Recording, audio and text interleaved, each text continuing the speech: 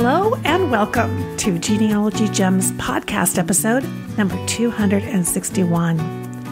It's February of 2022, and this is kind of a special episode, particularly around here, because it's our 15th anniversary. I can't believe it. Wow, 15 years ago, we started the podcast here, and it actually was an idea that came to me standing at a family history library one day, and I was looking at a little item I had shared with the librarian, kind of the head reference person there, and they posted it on the bulletin board. And I looked at it and I thought, that's great, but boy, I sure would love to be able to share that with more people. So I'd been looking for my kind of global bulletin board for a long time. Now that was back in 2007, and shortly after that happened, my kids gave me an iPod and I discovered podcasts. Well, I didn't discover podcasts. Podcasts had actually been discovered about a year and a half prior, or created, I should say. They basically came into existence. So it was the Wild West of podcasting. Very few people were doing it. Certainly none of the big names that you hear about these days across podcasting. But I thought that could be a bulletin board, because I think anybody with an iPod, it was iPods back then before we really even had our iPhones. If you had an MP3 player, you could listen to a podcast. And so I binge listened to somebody who had a podcast about podcasting, and very quickly, within about a month, got my first episode up. And I've been doing it continuously ever since, having a blast. I know there are some of you out there who have actually listened since the beginning. I really appreciate it. And certainly we've come a long way since then. But the goal is still the same, to have a global bulletin board, to post ideas, things that might help you find the genealogy gems that you're looking for. And today, I think we'll be able to help you with that if you've got some German ancestry, and a lot of people do. You know, researching ancestors in another country, I know it can be a little bit daunting. We have lots of challenges we face. There's foreign language. There's the fact that the boundaries moved around quite a bit. There's spelling variations over the decades and centuries. And that, of course, is certainly true for German genealogy. So if by chance you're new to German genealogy or research, or perhaps your research stalled a while back and you kind of went another direction and you're excited about maybe coming back to it and seeing what's fresh and what's new, and seeing if you can breathe some new life into it, I think we're going to be able to help you with that today, because I have a fantastic guest. She's a translator, a German translator, an author, a German handwriting expert. Her name is Katherine Schober.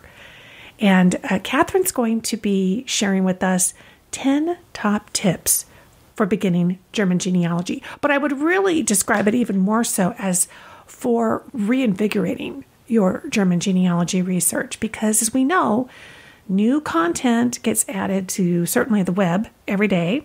There are probably websites out there. I think she will probably be mentioning a couple of them that maybe you aren't familiar with or haven't heard of or just lost track of. So let's breathe some new life back into our German research. And this audio comes to you from an Elevenses with Lisa episode that's very popular on my Genealogy Gems YouTube channel. It was episode 52. And you can watch that for free as well from the show notes. So that video is staying up, available to everybody on our website and on the YouTube channel. But I know many of you are on the go. There's not a lot of time to necessarily sit down and watch a video, or maybe you watched it and you could use a refresher. We're going to bring that really meaty content to your ears, and we're going to do it right now. Enjoy 10 top tips for German genealogy. The International German Genealogy Conference is being held once again this year, and one of the featured speakers is Katherine Schober. Now, she's a German-English translator specializing in Old German Handwriting. And she's also the author of the book, The Magic of German Church Records and Tips and Tricks of Deciphering German Handwriting. And she's a busy lady because she's also the creator of the online course, Reading the Old German Handwriting. And she's here today to give us her top 10 things that you gotta know for getting started in beginning German genealogy. Welcome to the show, Katie. Thanks so much for having me. I'm excited to be here. Lots of folks have German ancestry, don't they? For sure. Here in the very, US. very many. And I'm here in St. Louis, and St. Louis is definitely a very German town. And I know there's a lot of other states that have very heavy German populations as well. Exactly. And here in Texas as well. Well, all right. So you've got 10 top tips to help folks get started. What's the first thing they need to do?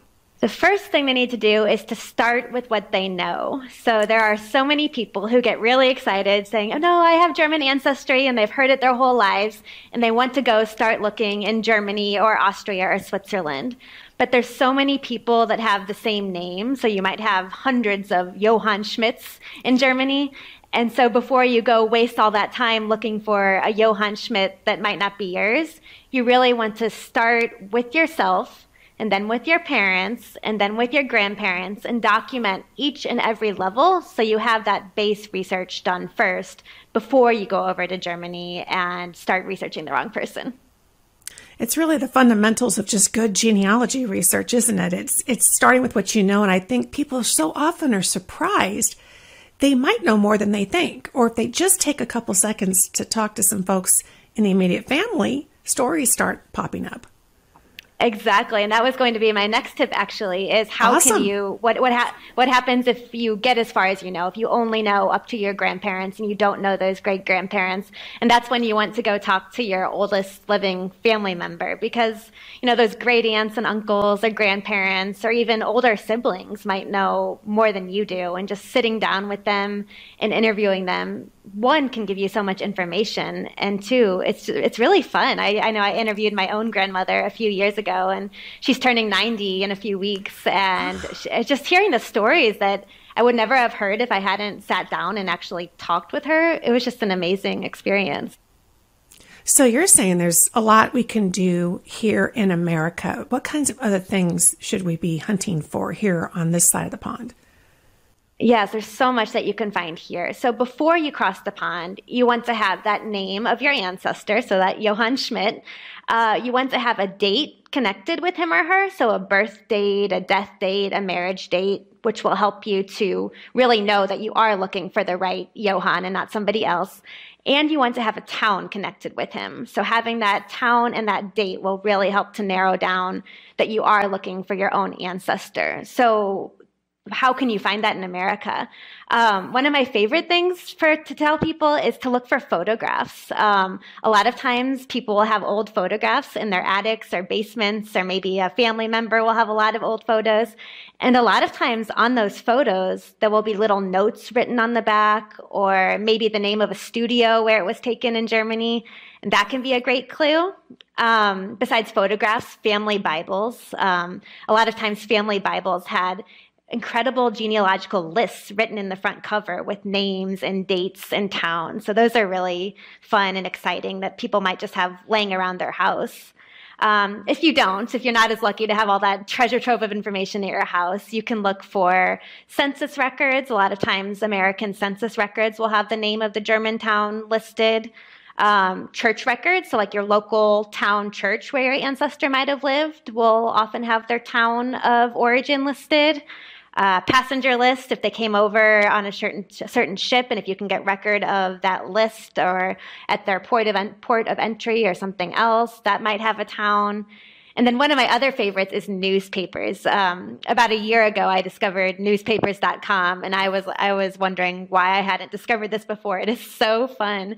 And you can find great stories about your ancestors here in America. And a lot of times if it mentions your ancestor, it may have Johann came from Rosenheim, Germany, and now lives in the blah, blah, blah, St. Louis. So just looking at all those American sources can really be a big help in finding your town. Oh, wow. Those are all great ideas. I love your comment about the photos, because most of us will have maybe just a little something, that's either handed down or maybe we find it online, through connections with other aunts, cousins. One of the things I did not too long ago was I have an album that my great-grandmother brought from Germany in 1910. Oh, amazing. Yeah, and it has a lot of photos. She didn't make notations on it, but one of the things I did was your idea about the photographers was I went into Google Earth and I just started searching for every photographer studio location, and I just started plotting them on the map. And it was amazing. It kind of gave me this whole map or path of the families, both her family and the family she married into. And I could That's really amazing. zero Something in. Something you might not have had otherwise. So that's I think that's just such an easy way to find a town, or at least a general area for where your ancestor could have been. Exactly. Just to zero in on that area. And then you can dig into records. Okay. So the top tip number one was to, of course, start with what you know and write it all down. And then you said that number two was we've got some homework to do here in the States or wherever people live before they try to get into the German records. So what is number three? Number three is to make sure you actually have the correct German town. So just like here in America, we have multiple towns with the same name. I think there's actually a Springfield in every single state in America. That's the same for in Germany or Austria or Switzerland. There's going to be multiple, maybe dozens of towns sometimes with the exact same name. So you want to make sure that you don't just know the name of that specific town, but the actual state where the town was in. So again, you don't waste time looking in northern Germany when your ancestor actually comes from southern Germany. So one of my favorite websites to look at this is the website Meyer's Gazetteer. And for those of you just starting out, you may not be aware, but Meyer's Gazetteer is a wonderful website that has hundreds of thousands of towns in Germany listed as Germany was before World War I. So even if your ancestor is in present-day Poland or France or Czech Republic, your town will still be on there, and it will give you the different levels of administration, so telling you that district and that state. It also gives you a map. And one of my favorite things to do is you can click on the map, and the map that is shown is a regular modern day Google map. But if you click on it, it changes to the historical version of the map. And so you can see an actual historical with the old names and things like that. Oh, I love that. Gosh, that is so key. My great-grandmother was from Grunwald. Turns out there were a couple of them. And the Gazetteer was the only way to figure it out. And I kind of loved, once you kind of find it there, you could also go over to davidrumsey.com and do a quick search on it. And they have more old maps too. So, just Definitely. For a second, because I know that boundaries changed a lot. And this can take people by surprise because it's so much more so in Germany than it might be here in the States. Will you just touch on that just for a second? Sure. So what we think of as modern day Germany didn't actually come until much later. So Germany used to be different kingdoms and duchies and princedoms and things like principalities, I guess is the right word. And it wasn't unified as an empire until 1871. So like the German Empire came about in 1871.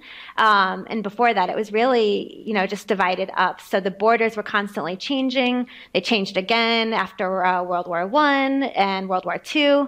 I know James Beidler, one of the co-chairs of the German Genealogy Conference, he has an amazing book called The Historical Atlas of Germany.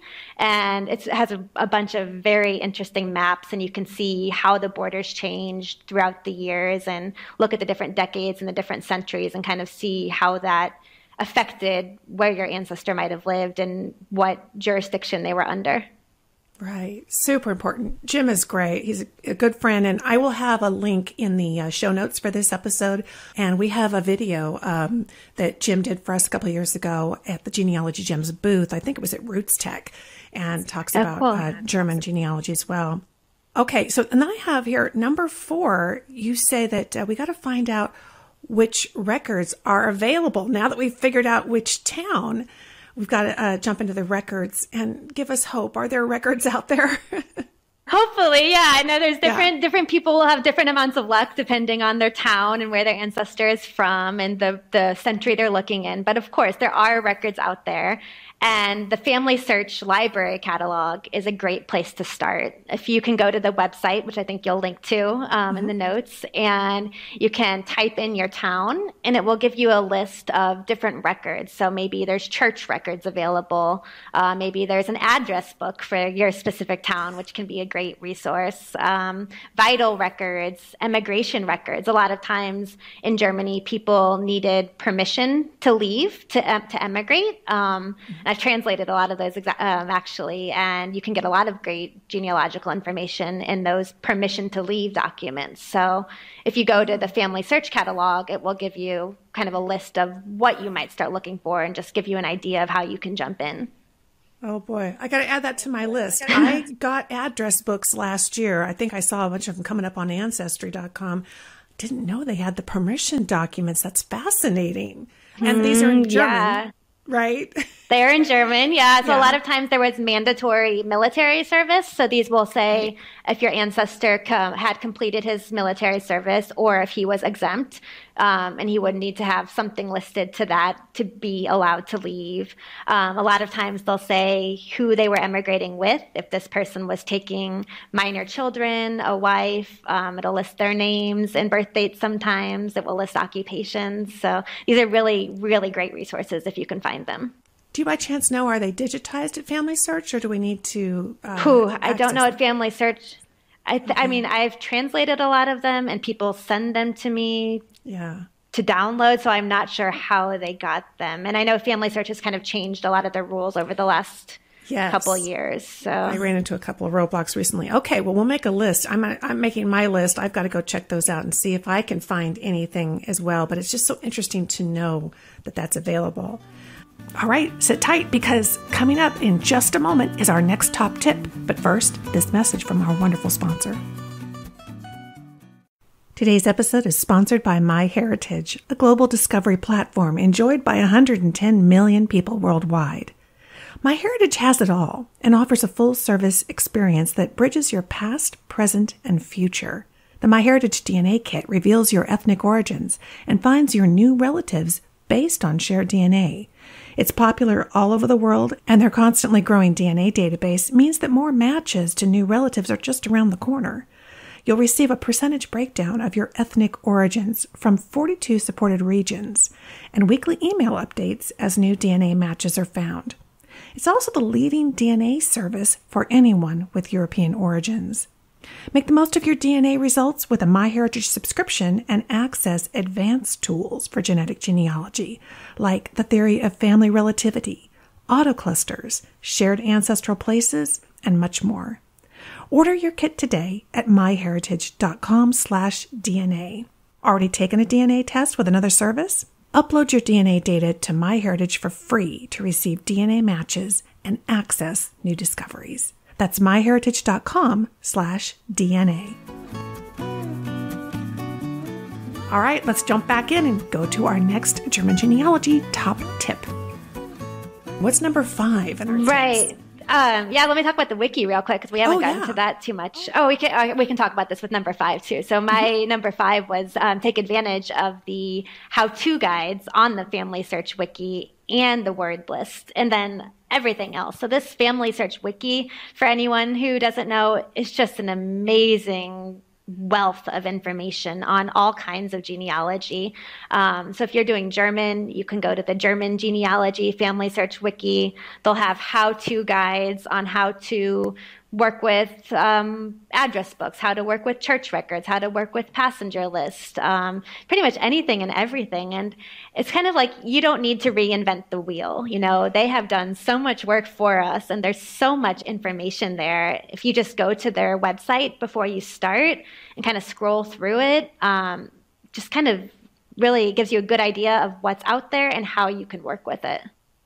I love that. Boy, that should be everybody's mantra. You don't have to reinvent the wheel. I remember somebody saying that to me back when I was a kid, and I went into the family history library for the first time, and they said, "Oh, honey, people have compiled genealogies. Let's start there and see if anybody's done anything first." So exactly. That's fantastic. Okay, so yeah, and that's actually, I was going to say, that's actually, I was reaching out to my fellow conference committee members to see if they had any good German genealogy tips for me to add.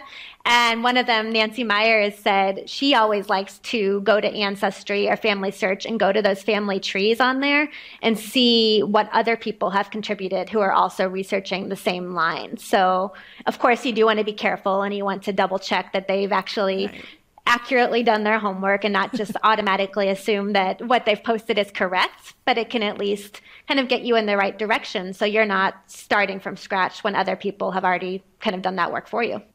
Yeah, and it gives you a clue. At least you can then go do it and check it yourself, but you know that that's a possibility that somebody has it on there. Okay, Definitely. So yeah, you mentioned that number 5 was taking advantage of Family Search, the wiki, the how-to guides, and that's, Katie, those are really compiled by people who are experts over at the Family Search, Family History Library. So, I mean, that's really good stuff. It's really amazing because they have different regions. So you can go to the wiki and you can find your specific region and it will tell you how to research for that region. So it will say, oh, these are how you research with the Bavarian address books, and it will kind of walk you through. So it's really very detailed and you can find it for exactly your ancestors' area where they lived. Yeah, that's a great point. And gosh, it's always so important. I think it's even more so with German that you got to really get familiar, don't you, with the area, the region, the history. I mean, if you don't take a moment to pause and really get yourself up to speed, then you have to work twice as hard once you look at records, don't you? Right. Yeah. And you really hit the nail on the head. Understanding the history is also so important. Understanding kind of why your ancestor might have emigrated at the time they did, and understanding, like we said before, those boundaries. And that can really help you to find more information if you knew what the history was at the time. So really, the more you can know before you start, it's going to make your research so much easier. All right. Well, I think number 6 is going to fall right there in your expertise. Tell us your 6th tip. Exactly. So my 6th tip is you need to familiarize yourself with the Old German handwriting. So this is a huge thing that really overwhelms a lot of people. If you're not familiar with German genealogy research, you might not know that these records are written in an old type of handwriting that is not used anymore in Germany today. So I'm actually married to a native German speaker, an Austrian, and he cannot read this old writing. So he's no help to me if I'm trying to decipher. He can maybe recognize, 1 to 2 words, but I say this because it's just to show you it's completely different. And I actually started to learn it because his grandmother learned it in school. So it's really that generation. She's 87. And she still learned it in school, but they're really the last people who can read it, who learn to read it, who aren't doing it as a hobby nowadays. You're going to get a few people who are into research who might know it, but as the general population no longer knows it. So that can be really scary for people who are researching their genealogy. It's not only a foreign language, but it's a totally different type of handwriting too. So, but you can do it. That's what I always like to tell people. I taught myself, so it's possible to learn it for sure. And you teach a lot of people about handwriting. I know we've had you writing on our blog a little bit about that. Tell folks about the course that you offer, because I looked at it and used it, and wow, what a difference just to get familiar with some of the key German words, but more importantly, how they look in the writing, because it is very different. Right. So about 2 years ago, I decided to make an online course for people who are wanting to learn it, because I had so many clients really interested in actually doing it themselves and having the fun of deciphering the script and discovering their ancestors. So I broke it down into 3 sections. And the first section teaches you, kind of just goes through the alphabet and teaches you how to recognize A, B, C, etc. And then the second section gets you familiar with all the German genealogical words you'll need to know, like birth and death and church records and things like that, and recognizing those in the script. And then the third section is, I think, the most fun. It really delves into those records and gives you sample church records, sample vital records, sample letters, and then gives you the answers too. Because when I was learning, that was really hard for me. I'd transcribe, but then had nobody to tell me if I was right or wrong. So it's really nice to have a way to check your work. The whole course has different flashcards and matching games and tests and quizzes. And I tried to make it fun for people, and you get lifetime access to it. So you can do it, if you take a break from your genealogy, you can stop and do it again in a year or 6 months. And people have loved it so far, and I have fun because I really enjoy teaching. So it's fun to get to see people's progress. And I think we have a special deal for people on your show. Let me see. I think we have a coupon code. Okay, so the coupon code is GEMS, GEMS in all caps. That'll get you 10% off of Katie's course. I can vouch for it. It was so much fun. And also, like you said, really nice to see the answers. I could find little bits and pieces. I remember kind of scrapping around the internet looking for little bits and pieces, trying to decipher a word or some handwriting. But it wasn't cohesive. It just takes too much time to do that. So sitting down with the course and then having you show me what I would really expect to see in a document, and then making sure that I was interpreting it correctly based on what I'd learned, it was invaluable. What's the website? Where do they go to use this coupon code if they'd like to try the handwriting course? It is German-handwriting.teachable.com. So German-handwriting.teachable.com. And you have 30 days to try it out. But I mean, we have hundreds of students, and we just started a Facebook community, and that's been really fun. So I love it. And I love the handwriting. So it's nice to have fellow people who are so passionate about it as well. It's fascinating. Okay, well, I'll have a link in the video description and also in our show notes page. It gets me thinking, Katie, about cursive writing. Here in the States, it seems like it's out the window with the kids not learning the cursive. And that's really handwriting is one of the most important links to history, isn't it? I've thought about that too. And I still learned cursive in school, and I still write when I write in my journal, I write in cursive, but I translate journals and diaries all the time. And so I think as someone, 200 years from now going to be reading my journal about the pandemic in cursive and having no idea what it says because no one can read the old American handwriting anymore. Oh, wow. It has something to say for just stick with what we know, making sure that people can have access to their history. Well, it's wonderful that you're helping people do that with German records. All right, so that was number 6. Familiarize yourself with the old German handwriting. It really is key. Another top tip is coming up right after this. Today's episode is sponsored by newspapers.com, the largest online newspaper archive. Newspapers.com makes it easier than ever to find your family's story with more than 500 million digitized newspaper pages from the 1690s to today. Did your dad win a big game in high school? Did your great-grandma win a bake-off? Whether it's a familiar family story or a new discovery, the possibilities for what you might find on newspapers.com are endless. The simple-to-use tools and search features make it easy to discover, save, and share the stories that connect you with the past. Search for obituaries, marriage announcements, birth announcements, photos, and more in papers from across the United States, the UK, Canada, and beyond, stretching back 3 centuries. And for listeners of this podcast, newspapers.com is offering 20% off a subscription, so you can start exploring today. Just use the code GenealogyGems, altogether, no spaces, GenealogyGems at checkout. That's code GenealogyGems to get 20% off today at newspapers.com. All right, let's jump back in and go to our next German genealogy top tip.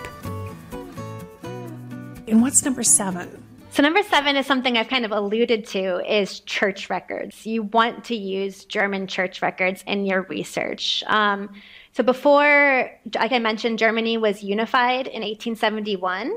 And before that, it was the churches who kept track of people's births, marriages, and deaths rather than the government.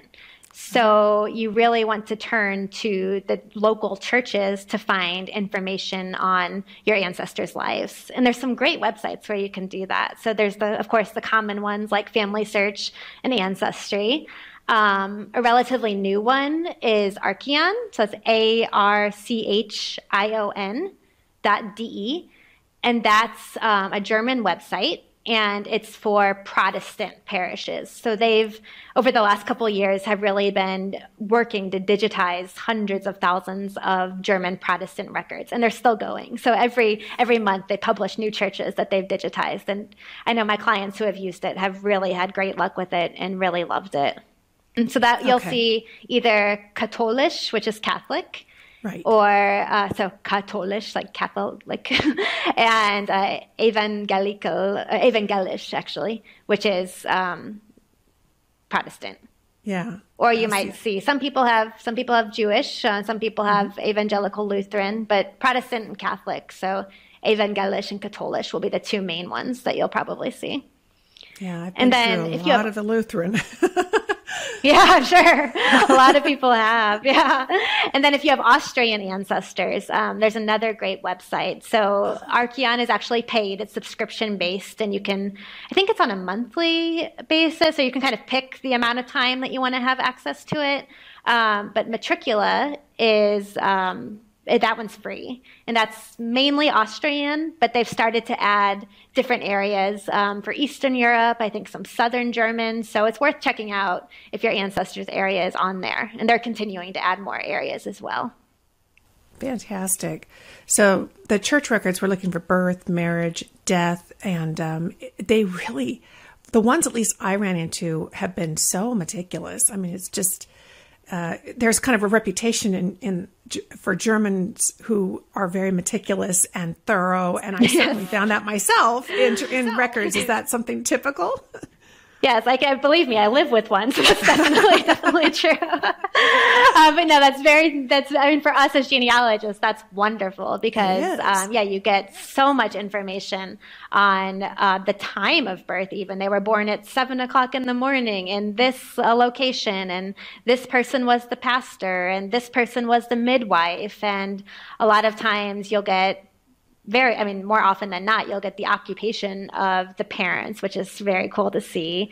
What my clients love especially is if there's a little note or something scribbled at the bottom of the record, because that's when you get the juicy details about, maybe it was an illegitimate birth and they got married, a year later, or maybe your ancestor had a twin who was stillborn. I had one client who found out her ancestor worked at the church, and so they rang the bells for him so many times when he died. And so there's just a lot of really good information on there. I love looking at all the witnesses. Certainly, yes. I know in my family there was such interconnectedness. Those witnesses were just as valuable as the people I was researching because kind of built out my families. Okay, Definitely. So church records is number 7. What's your top tip for number 8? So number 8 is to use vital records. So I mentioned that the churches were the ones who kept track of people's birth, marriages, and deaths before Germany was unified. But after that, so it took a couple years, but after 1876, Germany as a whole, the government began keeping track of these births, marriages, and deaths. And you might, if your ancestor comes from a certain region in Germany, you might get lucky and find these records beforehand. I know in the areas where Napoleon had been, he brought in this record-keeping system. So if your ancestor came from a certain region, you might get this before. But overall, it was after 1876. And these forms I love because they are half printed text and half of the old handwriting. So they're not as scary as the church records.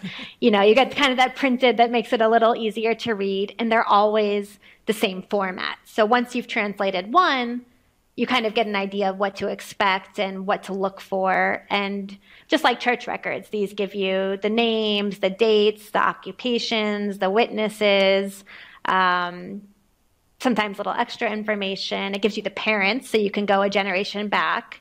And these are great. I really like working with those records. And will we be able to find some of these online by chance from home? Yeah, so definitely. I think Ancestry is the best place to find these. You can find them on Family Search, but most of my clients find these ones on Ancestry. Of course, not everything is digitized, but if you can't find it, you can write to the registry office in your German town. So that word is Standesamt. It's S-T-A-N-D, so like stand, and then E-S-A-M-T, Standesamt. And you can write to that registry office and say, do you have any records for my ancestor? And if anyone wants, I have a specific request form in German. So if any of your listeners would want that, they can feel free to email me and I can just pass that on to them. But all hope is not lost if you cannot find them online. Oh, we like that. Yeah. We like that. All right. Okay. So top tip for finding German ancestors, number 9. Number 9 is also one. I have a lot of favorites apparently, but as a translator, I like number 9. There are going to be creative spellings of your ancestor's name, maybe your ancestor's town. Spelling was not standardized in the German language until a lot later than you think. I think the late 18th, early 19th century, late 19th, early 20th century.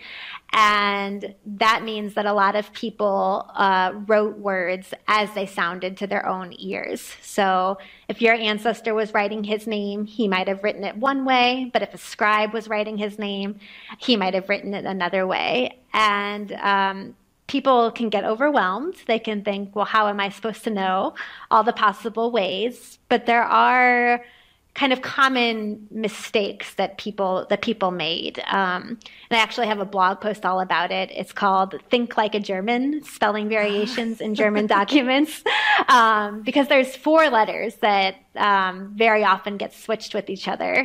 One of the most common is B and P, because in German, even today, those sound very similar to their ears. I used to live in Austria, and my maiden name is Portnoy, Portnoy. And I remember going to a bookstore and I had to order a book and give them my name to mail it to me when it was ready.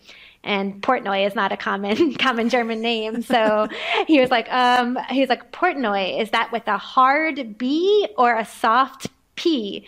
And I was like, I had no idea what he was talking about. And I was like, it's not hard or soft. It's just a pup. But I tell that story because they have adjectives to differentiate the letters because they sound so similar to them. So they say hard and soft even today. So if you think back to hundreds of years ago, people mixed up those B's and P's all the time.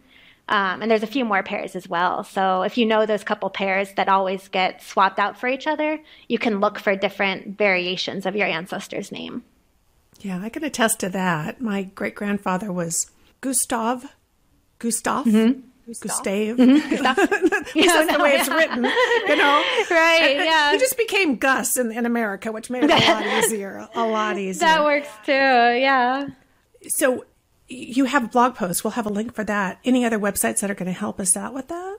Yeah, there's one of a really good website. It's called GeoGen. It's geogen.stopel.net. Maybe I think it'd be better if we link to it rather than me spelling it out. But this is a great website for looking up your last name. So I transcribe so many last names in my work, and last names are hard because there's no dictionary to say, is this really a word or not? But GeoGen works as a great way to kind of double check your last name transcription. So you can type your name as you think it is into this website, and it will show you where instances of that last name occur in Germany. So if you type in your last name, let's say Schmidt, and it appears in northern Germany, but your ancestors only come from southern Germany, you might want to go back and see, did I read that handwriting correctly? Did I check that last name correctly? Because that last name doesn't exist in southern Germany. Or if you get no results whatsoever, then you want to go back and check that handwriting. So I use this kind of as a way to kind of double check any last name transcription and see if I'm right. Oh, how great. How interesting. Okay, so that was the geogen.stopel. Yes, I will have that in our show notes. Yeah. Okay. Yeah, not the best name. All right, so let's recap before we get to number 10. Start with what you know was number 1. 2 was looking for resources in America, and we've got some things that she's mentioned for that. And then number 3 was records in Germany at the local level, using that Myers-Gaz, which is so important. Number 4 was finding out what records are available for your specific town. So that's Family Search and Family Search Wiki. which takes us to number 5, which is really using the wiki to your best advantage, those how-to guides. Number 6, the fun one, I think, which is getting yourself really familiar with the Old German Handwriting, which, of course, Katie can help you with. Using church records, several websites we've talked about there. Vital records, of course, which is more at the government generated records. And number 9, we got those creative spellings, which brings us to number 10 in your top 10 list. Number What is it, 10. Katie? Yes, and you actually gave a clue to it earlier. You said, I always like to look at the witnesses on my ancestors' record. And so that is what number 10 is. It is to use the fan club principle.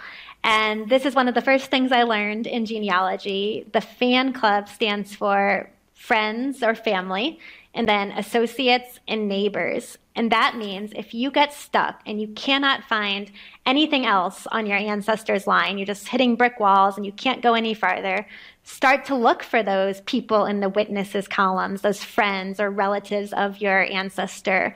Look for who they might have transferred land to. Look for confirmation sponsors, and then start to research those people. Because if these people were witnesses for your ancestors, perhaps your ancestor was a witness for them, and then in looking at their record, you might be able to find some more information on your ancestor that might not have been listed on records for them directly. And that's it. That's the power of it, is that it really expands how much available material you have to work with, because now you're moving into other folks. And I was thinking about the address books. You know, it's interesting to see who else is living nearby, you know, in the address books. Right. There's Yeah, that's true. Who those neighbors were. Yeah, there's so much potential for tracking those down. These are all great. Definitely. And I think that they help the genealogists generally, many of them do, because they're just really good standard genealogical practice. But I can see really the power that they have of being applied to German research as well. Gosh, this is fantastic. Katie Schober, I appreciate it. Well, thank you so much for having me. I'm really glad to get to talk with you and glad to be here. Thank you for joining me for Genealogy Gems podcast episode number 261. And you will find the show notes for this episode over at our website, genealogygems.com or lisalouisecooke.com. They take you to the same place. And again, this is episode 261. So that's what you're looking for under Genealogy Gems podcast. And I'd love to know your thoughts.